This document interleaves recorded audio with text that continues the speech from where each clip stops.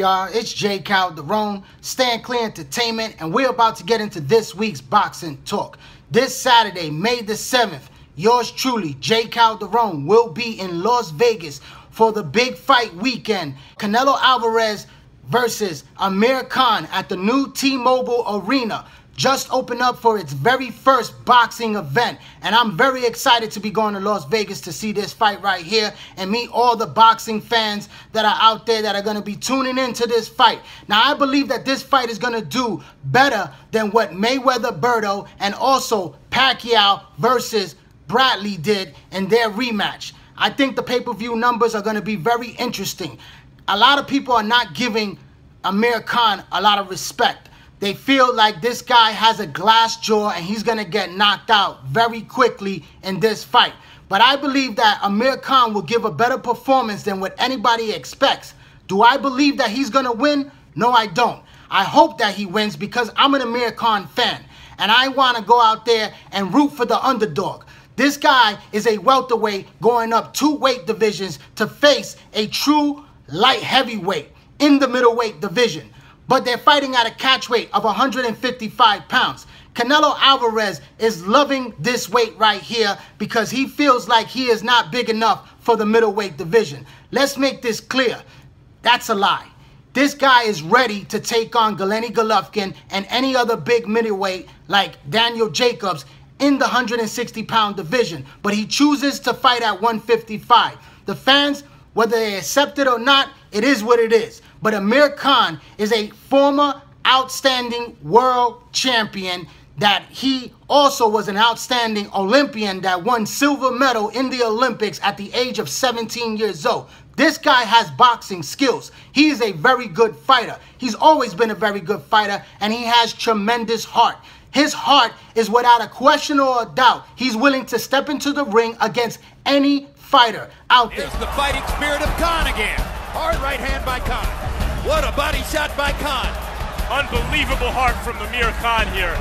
Boy, when looks good, he looks really good. And now fires one last combination in the center of the ring. Can't say about a lot of fighters out there today. A lot of fighters are out there for the money. Of course, Amir is making a very good payday to face Canelo Alvarez, but he could have made a bigger payday against Kell Brook and a fight that was more even. This fight right here is a very big risk. I like what Amir is doing. He's taking a page out of the old books of the guys that back in the days like Roberto Duran and also even Manny Pacquiao when he moved up from the lightweight division to face Oscar De La Hoya. Even though De La Hoya was a junior middleweight at the time and came down to welterweight and drained himself, it was a big risk that many people thought Manny Pacquiao was not going to win, that it was a big threat for Manny Pacquiao. Even Sugar Ray Leonard coming out of retirement to go up in weight and face Marvin Hagler. They felt like the man was old, the man was retired, and he had no chance against a beast like Marvin Marvelous Hagler. Now with Amir Khan is a guy that has a weak chin, but he has so much skills. He's a very good athlete. He has good foot movement. He has great hand speed, and he has boxing skills. I haven't seen the jab from Amir and he has a very good jab that he used against Paulie Malignaggi years ago. And I would love to see that jab return. He has a very good trainer. Virgil Hunter is a defensive trainer. He trains the likes of Andre Ward, and also he trained Andre Berto for his matchup this past weekend. Can he help improve Amir on his defense to not get knocked out? Because the odds makers are putting heavy money down that he's going to get knocked out in the early rounds. But I see this as a moral victory if he makes it to the 12th and final round. And even if he loses, the effort that he put in to go up against such a big man and put on the best fight that he could possibly fight will be an accomplishment by itself. Amir has to stay on the outside, using that jab, using that in and out movement to not stand in front of the bigger fighter. Canelo Alvarez is a strong fighter that's going to go to the body. That is their game plan, is to break the body and keep Amir stationary and not moving as much so that they could go to the head and knock him out. Canelo Alvarez has a beautiful straight right hand that is sneaky. And if he's able to land, which we believe he will, he's going to hurt Amir and possibly put him down. Combination by Alvarez. Alvarez targeting right hand shots. Thudding shots. These are sound effect punches. Alvarez landing everything. What a performance by Canelo Alvarez. The most electrifying of Canelo Alvarez's career. Can Amir Khan weather the storm like he did against Marcos Maidana, who was also a hard puncher and a pressure fighter? I believe that Amir Khan has the capability and the skills to do so. And many boxing fans believe that he does have the capability to pull off an upset, but we, deep in our hearts, don't believe that he could win the fight. But we're going to have to wait and see for the fight to play out. And I'm very excited for this fight because it's going to be a big fight weekend. A lot of activities are going to be going down in Las Vegas. It's Cinco de Mayo weekend. A lot of Mexicans, a lot of fans from England are going to come down. The British is going to come strong and support their man Amir Khan for the great effort that he's going to put on the ring that night in a brand new arena. Expect to be a very good, highly entertaining card. A lot of fighters on that card. You have Curtis Stevenson fighting a very good prospect in Patrick Teixeira. You have also Mauricio Herrera stepping into the ring against Frankie Gomez, which is a very good fight matchup right there. And you also have David Lemieux, hard-hitting puncher, against Jersey boy Glenn Tapia. And that's going to be a fight right there that's going to end in a knockout. And David Lemieux could be possibly a front runner for Canelo Alvarez later on in the year, because I know a lot of fight fans, especially myself, want to see Gennady Golovkin and Canelo Alvarez get it on in September of this year. It's a fight that the fight fans are demanding right now. The public wants it. It's a hot ticket seller. It could go down in Texas this year. They could sell out the arena. But Canelo Alvarez and Oscar De La Hoya are looking to marinate this fight right here, and they do not want to fight Gennady Golovkin right now. They want to build it up, perhaps next year, but let's hope that the WBC and the fight fans could put pressure on Golden Boy to make this fight happen this year, because WBC organization has stated that they will strip Canelo Alvarez of their title if he does not fight Gennady Golovkin. We have to wait and see how that plays out. So tune in to HBO pay-per-view this Saturday,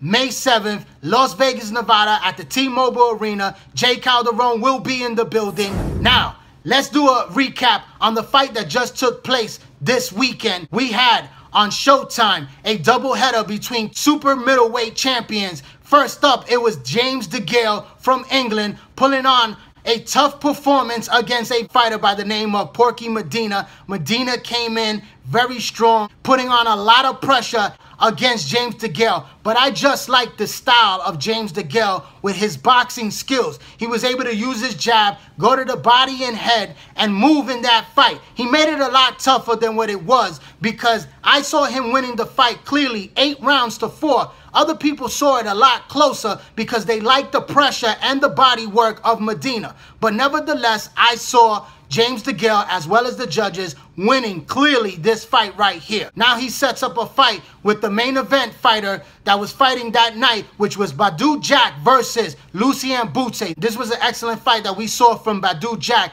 continuing to grow in the ring. His last performance against George Groves was a very good performance, and this performance right here was even better. He looked good against Lucien Bute than what James DeGale did in his performance against Bute. I see Badou Jack is a very strong fighter that can switch up his style and box and go toe-to-toe. Savannah, here is Badou Jack.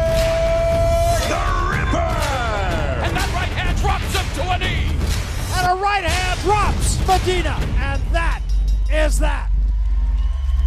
He is a good, solid, super middleweight, and I'm excited to watch these two guys step into the ring later on this year, because it's going to be a great matchup to unify the titles of the WBC and IBF super middleweight crown to be the king of the 168-pound division. And I think that James DeGale has the edge in that fight with his boxing skills and his movement. But Chunky DeGale.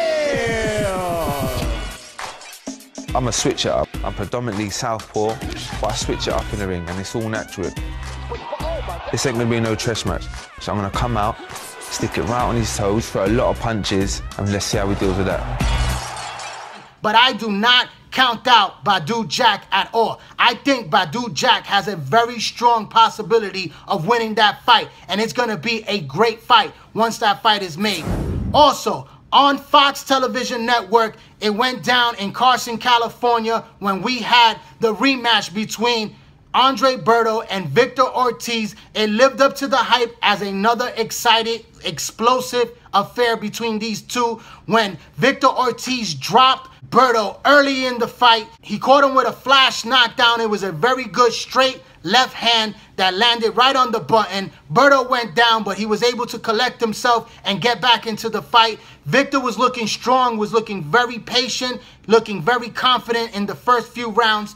But then in that third round, it was a shot that came out of nowhere from Andre Berto, a half uppercut that landed right on the button, and Victor Ortiz went crashing down. He was badly hurt. He didn't know where he was. Berto jumped all over him, landed a few more punches to put him down on the canvas, and when he got up, I saw that he did not beat the count, but Jack Reese gave him an opportunity to get back into this fight. He asked him several times, do you want to continue? And there was no response from Victor Ortiz. And Berto, was that a slip?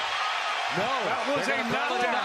Straight left hand. Berto's title, he lost to Floyd Mayweather Jr. in his first event. Uppercut. Ortiz is down, and he's hurt. Gets to his feet. Wobbly, foggy, right hand Berto. Can he finish him this time? Another left hook. Ortiz is down again. Ortiz doesn't know where he is. 6. Ortiz. 8. 9. And it's over. It's over. Just beat. You want to continue? Is it? Wait. You want to continue? Look at me. It's over. It was a sign of submission from Victor Ortiz that he wanted no more of Andre Berto's assault. Andre Berto got his revenge that he's been waiting for the last 5 years. It gave him brief life back into his career for another big fight opportunity on the horizon, possibly against Danny Garcia sometime in the summer. But I will hope that Danny Garcia looks to fight someone like Kell Brook. It's a much bigger matchup between two undefeated welterweight champions than to fight somebody like Andre Berto. I think a guy like Berto should fight someone like Adrian Broner or perhaps Errol Spence Jr. That will be a great matchup and a great step up for Spence to go up against a guy like Andre Berto. But we have to wait and see how that fight plays out. I would just like to thank everyone that has been watching me on YouTube. Please subscribe to this YouTube channel right here, J. Calderon Boxing Talk. Also, follow me on Instagram and join that Facebook boxing group page, J. Calderon Boxing Talk. I'm J. Calderon, Stand Clear Entertainment. Thanks for your support. Keep watching and subscribe.